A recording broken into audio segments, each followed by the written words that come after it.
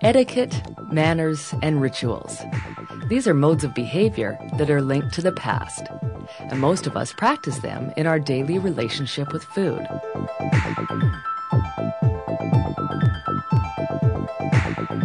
Etiquette refers to the rules of behavior in social situations. The first rules of etiquette probably came about when people started to band together, to hunt, and to protect one another. If nothing else, prehistoric people needed rules about sharing the food they had gathered. Since then, rules of behavior have been refined. Around food in particular, etiquette and manners are tailored to suit each culture. But whether you shake hands, hug, or bow when you greet your guest, the intent is to welcome them.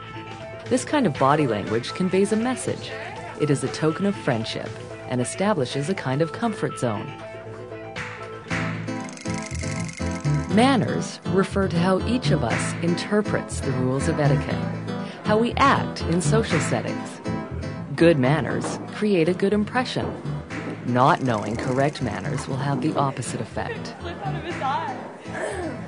Is it good manners for a man to wear a hat to the table? Good to take off our hat. Yeah. No, you gotta do it right. No, we do not. And over time, could this change? No, I'm not really. For me personally, knowing my manners makes me feel confident. It sure comes in handy around your parents' friends or you're at your grandma's house. She thinks it's really rude when you don't know your manners, and she'd say the hats are a total no-no. The role of host and guest, of giving and receiving, is a basic human relationship. Rules of etiquette apply across all cultures. The hostess usually offers guests her best tableware and tastiest treats. Her guests give compliments and enjoy the special treatment. But not every home has a table for guests. In Samoa, families enjoy their meals on the floor, and their culture has its rules of etiquette that apply. The man of this house eats with the guests while the women serve them. Everyone sits cross-legged, but takes care not to point the soles of their feet at anyone else. This is because many Asian Pacific cultures see the head as the holiest part of the body, and the bottom of the feet as the least holy, and therefore to expose them is considered bad-mannered. It is also considered polite to not speak while eating. Customs and manners may differ between cultures, but some things are remarkably similar the whole world over, like the importance of cleanliness or showing consideration for others. As a guest, sometimes you have to be willing to do things a bit differently than you're used to. This will introduce you to new ideas and to a whole new realm of great tasting food. How do we treat our guests? When you arrive home with a friend, do you immediately assume the role of host? Are refreshments compulsory? What message is your friend receiving when you forget to offer him a snack? Today, as in ancient times, eating in front of a guest is considered thoughtless and extremely rude. Oh, where are my manners? Would you like something? Yeah. Oh, help yourself. I'm so sorry. Sharing food sends an unspoken message of trust.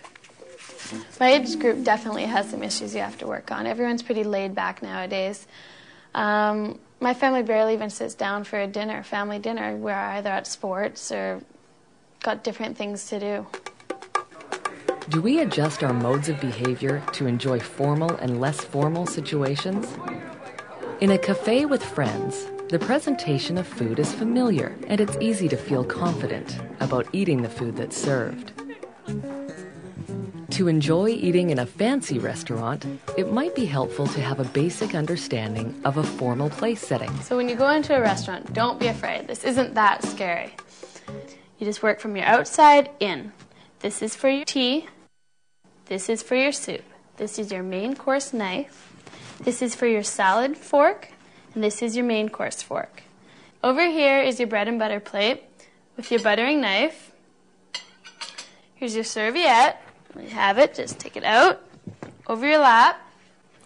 Here's your bowl for either your soup or your salad. This is your water goblet. And this is your tea cup and the saucer. Formal or casual, there are table manners that suit every gathering. Finger food, trendy food, Traditional food, junk food.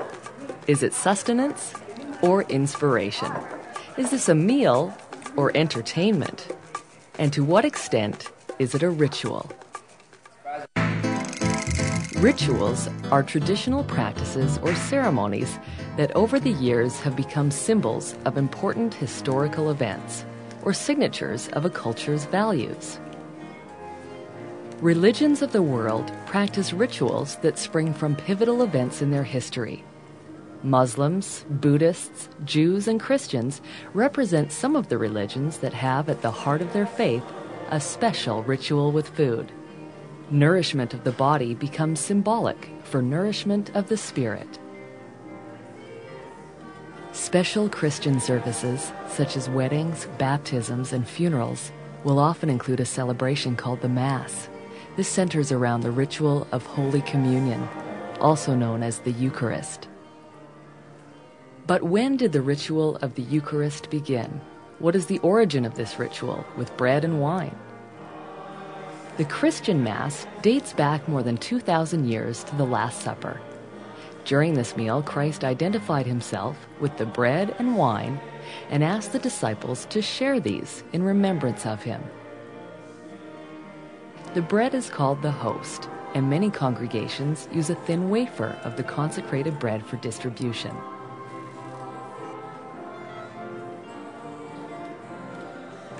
To what extent does etiquette enhance the spiritual experience?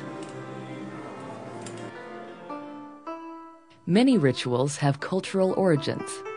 The Japanese tea ceremony is not only about making a cup of tea, it teaches a disciplined creative outlook, which can then be applied to the rest of your life. Chado, or the way of tea, dates back 400 years when first practiced by Buddhist monks.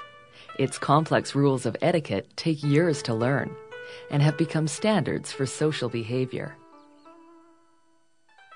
Traditionally, the tea ceremony takes place in a modest tea hut, set within the natural beauty of a Japanese garden.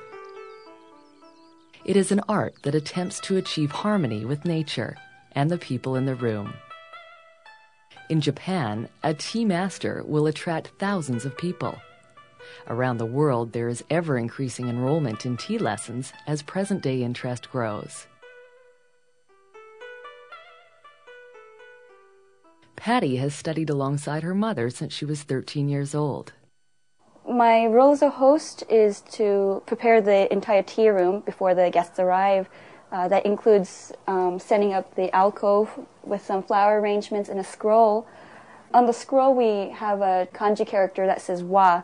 Wa is harmony, and harmony is what we want to create in the tea room for the guests.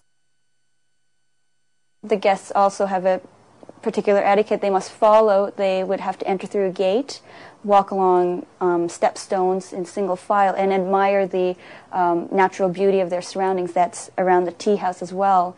This is required by the guests. They must do it before entering the tea house. Sei means cleanliness and orderliness. It's a very important part of the tea ceremony and the study of tea in a physical and spiritual sense. I would always serve them a tray of sweets, and I would go through certain motions to show my respect for everybody in the tea room as well before I serve them any tea. I like the tea ceremony very much because it teaches me both as a guest and as a host to be very gracious, to be very polite, and to keep my composure as well. お菓子をどうぞ。 Today, the Japanese tea ceremony reflects as closely as possible the ancient meditative practices of Zen Buddhism from the 15th century.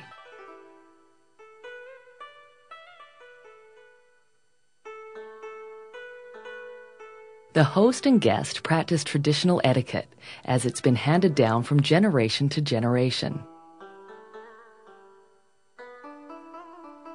Harmony, respect, purity, and tranquility are the key elements of tea.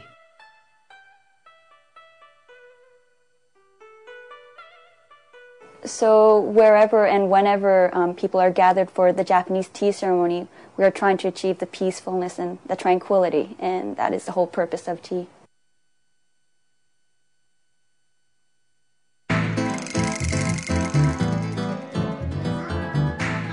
The celebration of Hanukkah in early December is a time when Jewish people celebrate a festival of light. The traditional foods of Hanukkah are donuts and latkes, which are small potato pancakes fried in oil. The significance of eating foods cooked in oil dates back to ancient times. Good job, honey. It marks an important historical victory of the Jews over the Syrians more than 2,000 years ago, when they rebelled and won their freedom to worship their own God. Afterwards, the Jewish temple in Jerusalem needed to be rededicated. To do this, it was necessary to relight the temple menorah that is meant to burn all the time.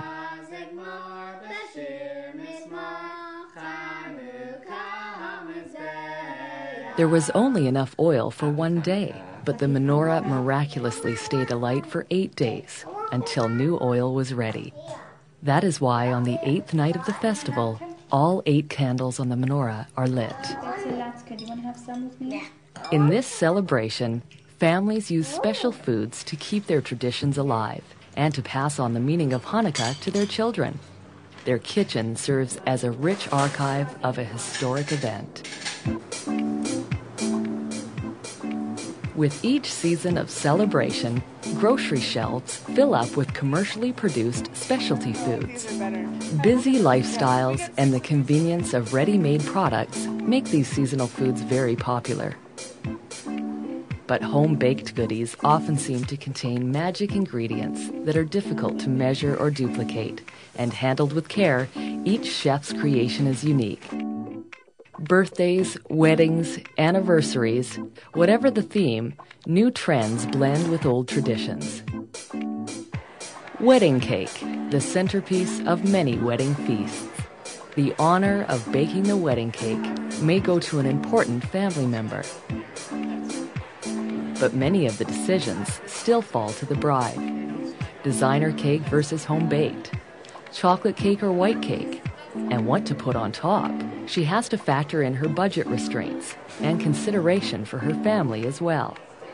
Look at this one. Do celebrative foods reflect the seasons? The Christian celebration of Easter always falls within spring. Spring festivities date back to the ancients who celebrated the return of the sun, the renewal of plant and animal life, and the fresh start that this implies. And considering that Easter is the celebration of the resurrection of Christ, it's fitting that the shapes and colors of many Easter foods symbolize renewal and rebirth. The prolific rabbit in chocolate form, along with chicks, lambs, and eggs of every size and color, what foods better to represent new life?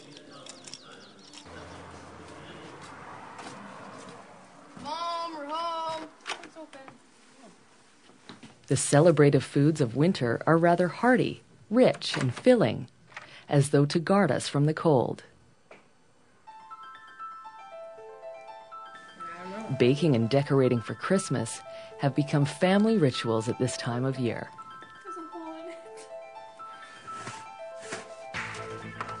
To serve to company, to give away as gifts, or for the fun of baking them, shortbread cookies are a delicious Christmas tradition.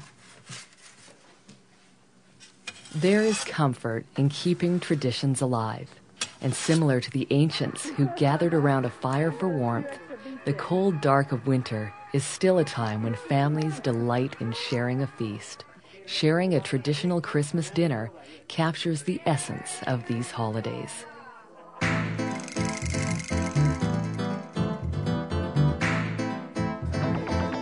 How many teenagers will admit that they are as entrenched in rituals and etiquette as anyone? Teenagers establish modes of behavior that are unique to their own social group. They consult top fashion magazines and shop to create a certain look. Through current music, movies, and television, their language and etiquette are being influenced all the time. These teens are about to try something different.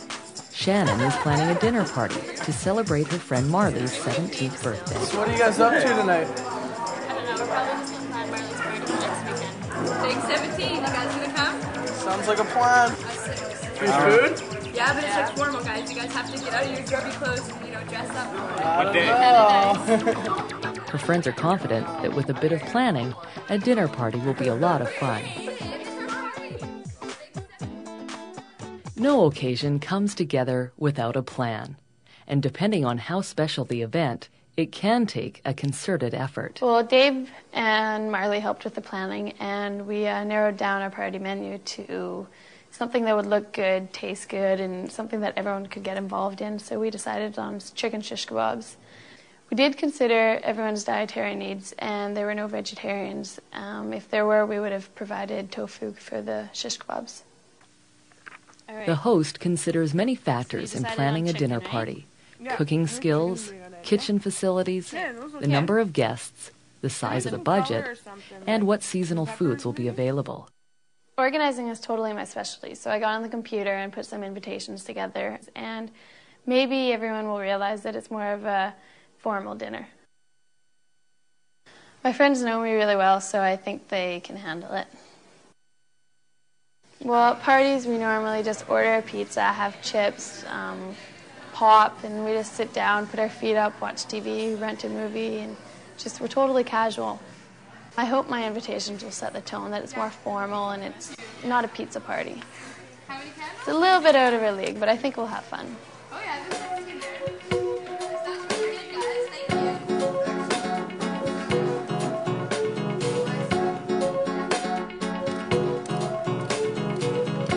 you. Marley volunteered to drive me to the grocery store. To stay within our budget, we brought our list and our calculator. All the produce looked really fresh. The garden vegetables were in season right now, so it was a good price, and we stayed within our budget. Neither of us wanted to spend time making the appetizers, so we thought sushi would be a good idea. Sushi is very expensive, so we obviously had to budget the amount that we got. There we go. We got 3 California rolls. Let's go get our bread. Thank you very much. Thank you.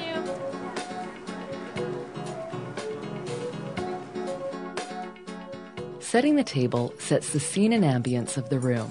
Subtle details, such as translucent colors, fresh flowers, and candles, will create a warm, relaxed atmosphere. The day of the dinner, Dave set the table, and Marley and I prepared the vegetables. A good host gets organized before the guests arrive and takes food preparation to as near ready a stage as possible. The host greets the guests when they arrive. With these close friends, no introductions are necessary.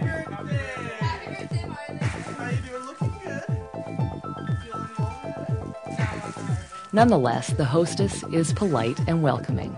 The guests should arrive on time, dressed for the occasion, and offer to help. Garlic bread, I'm ready to help. Ready to get my hands in. Shannon planned a menu that would involve her guests in some of the food preparation. As it turned out, this was the hit of the party.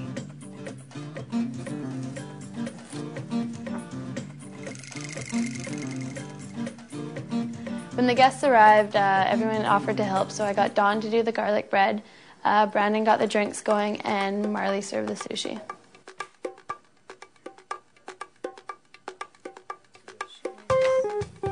Allowing guests to help creates a relaxed atmosphere, with the added benefit of taking some of the pressure off the host. Offering an appetizer that is popular with your guests is a great way to start off the meal.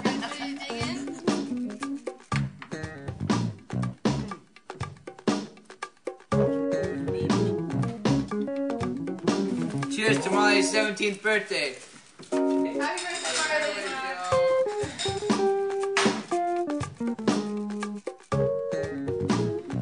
The menu determines the style of the presentation.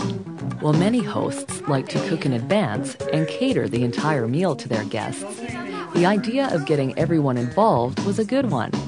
It allowed guests, in a spirit of fun, to select the foods and vegetables they preferred.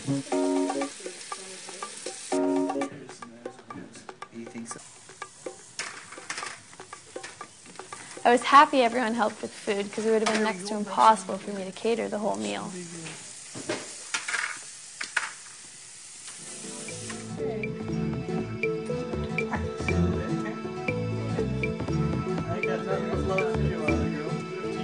Show her which one I'm on.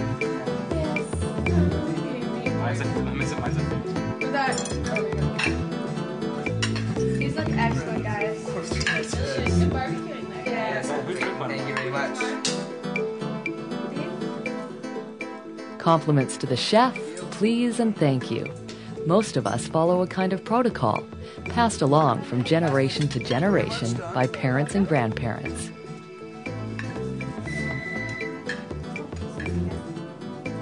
My grandma says if you ever leave the table, you must excuse yourself, like if the phone rings or something.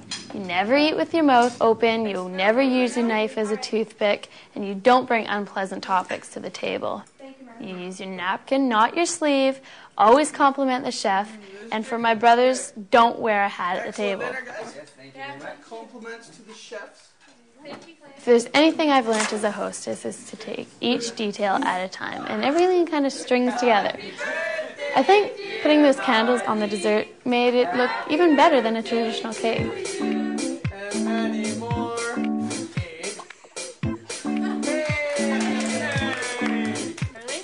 Personal taste and a little risk-taking can make a celebrative meal memorable.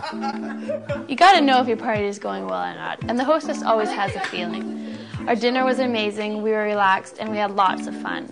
I'm proud we tried something different, and it all worked out. That birthday cake was delicious. It was amazing. You're freaking out. The final stage is evaluating whether your party was a success. After a party, everyone always comes together and talks about what's been going on the night before, how the party went, if the dinner was good, if everyone got along. I think we'd give ourselves 10 out of 10 for sure. Socializing with food is an activity that everyone enjoys on a daily basis. And it's important to know how to adjust our behavior to suit special occasions, to respect other cultures, and to honor old traditions. Future generations will in fact be remembering us and honoring us in the way they practice etiquette, manners, and rituals with food.